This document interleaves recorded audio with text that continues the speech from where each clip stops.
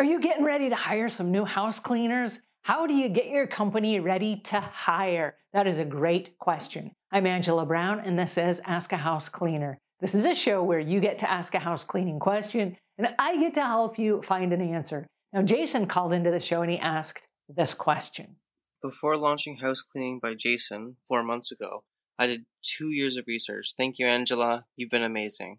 How do I prepare my business to start hiring employees? There's so much to do, I don't know where to start.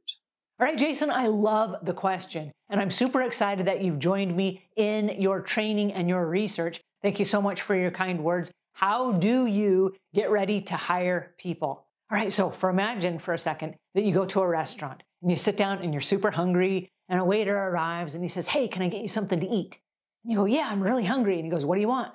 You go, a menu, right? Because what are you supposed to do? Like say, "Hey, I would like a burger and fries." And then he says, "Yes, what do you want on your burger?" And then you're like, "Well, I don't know what's in the kitchen. Do you have avocados?" "No, we don't have that." "Do you have bacon?" "No, we don't have that." "Do you have eggs?" "Yeah, we have an egg."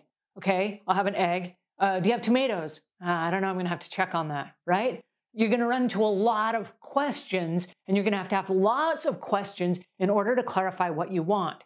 Did you say fries came with that? Can I substitute the fries for a salad? Is a drink included with that? It just evokes a lot more questions, okay? You don't want to invite somebody in to sit at your hiring table and not have a menu of items to give them, okay? That's nothing but inviting chaos. You want somebody to come in for a job, and you want to give them a menu, which is really an employee handbook, and you want them to know exactly what is on the menu and what is expected of them, okay? So at Savvy Cleaner, which is the company that I have, training company for house cleaners and maids, we have a course. It's number 5. I will leave links in the show notes so you can check it out. 5 is all about your employee handbook. It is that menu you give to someone when they are coming in. Now, you need to know this before you even run your first ad, because we want to make sure that you know what's on your menu and how your company operates. So the question is, do you have your employees work on holidays? If a customer's cleaning falls on a holiday, are they expected to work or do they have the day off? You need to know that in advance. If they are expected to work on a holiday, do you pay them time and a half? You need to know how that works. If they need time off, how many days in advance do they have to request time off? You need to know that before they show up and just start willy-nilly randomly asking for things, right? You need to know how your company operates. You need to also know, what is your dress code? Do you require that your house cleaners are in uniform? Do you require that the uniforms are pressed and free from stains? Do you request that your employees or your independent contractors have some kind of a personal hygiene process? Is there something that you go through before you determine if they're ready to be hired?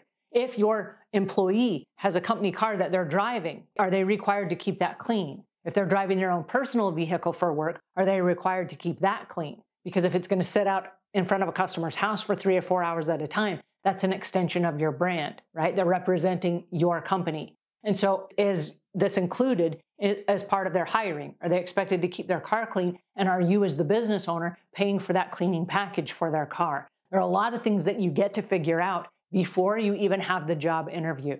Now, course 16 at our Savvy Cleaner training is called Hiring Right. In order to have someone come in, you need to know exactly what is entailed in the job that they're doing. Are they going to be cleaning for 5 hours a day? Are they going to be cleaning for 8 hours a day? Are they going to be cleaning 4 days a week or 5 days a week? What are your rules? And you need to know that in advance before you place the ad. How often is payday? Is that once a week? Is that every 2 weeks? Is it every day at the end of the day? How do you work that out? Who in your company does the inventory? Is that you or is that the employee? And these are things that you need to know.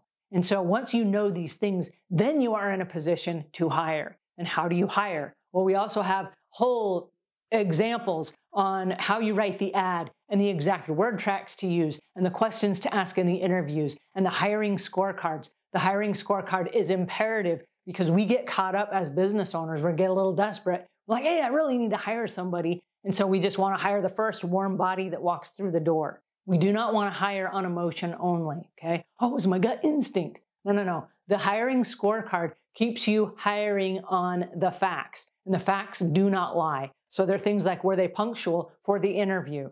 If they were not punctual, it's not like they were kind of punctual. They either were or they were not. but you need to know those things before they go to a customer's house and the customer's expecting them punctually at a specific time. You need to know, is this person capable of showing up on time? So there's a whole bunch of different things that we like to look for, and we like to critique them not on our personal biases and not on our enthusiasm for the job, right? We want to critique them on the facts only, and the scorecard will keep you on task so that at the end you have a particular score and you say, we're only hiring 150 and above for our score. And if somebody comes in at 121, they didn't quite match the scorecard, which was your baseline for hiring someone, right? So there are a certain series of parameters. But my suggestion to you right now is, how does your company operate? If you spent 2 years doing your research, you have probably figured out a lot of the things that you want to do in your company. That's awesome. It needs to go on a menu and it needs to be part of your presentation so that when that employee sits down, it's not, am I hiring the right person for the job? The question is, are my systems easy enough that the next person that comes in, anybody that comes in, could be the right person for this job based on the criteria that I've set up and based on the ease of my methods and my processes, right? Instead of us looking for a unicorn, do we have a unicorn process that anyone can plug into and it's easy enough that anyone can do it? That's going to be your easiest way to hire people. All right, those are the things that I would recommend. Come check out Savvy Cleaner, not just a personal plug, but we've been doing this for 31 years. We've done it in 31 countries. We've done it all over the world in 191 languages. We work with thousands of house cleaners, and I'm really confident that this is a program that will help you as you hire people and as you grow your business. So check it out again. I'll leave links in the show notes. Until we meet again, leave the world a cleaner place than when you found it.